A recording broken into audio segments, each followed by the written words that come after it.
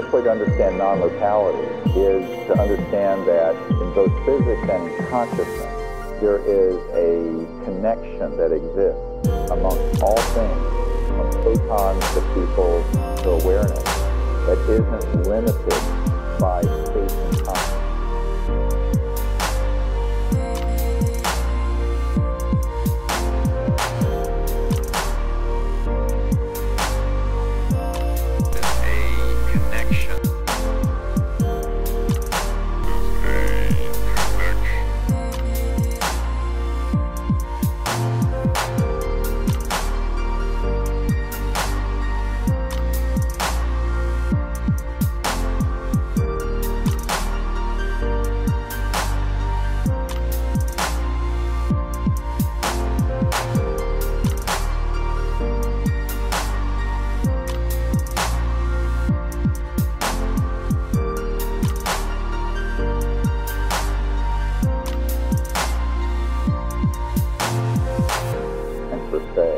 That are woven within each other.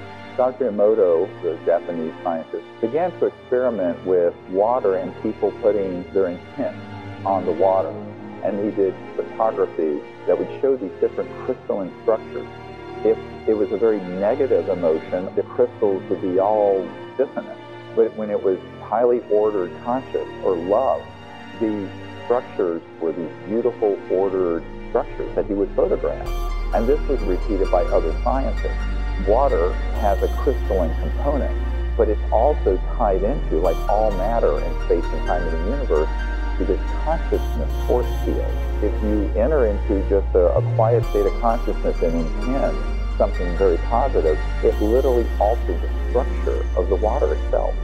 Non-locality is au courant with modern physics.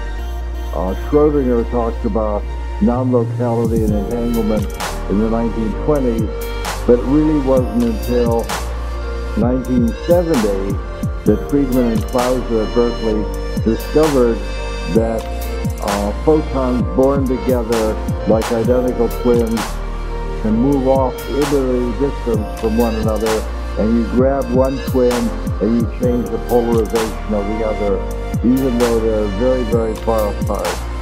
And the lingo describing this in modern physics is we would say they're entangled with one another.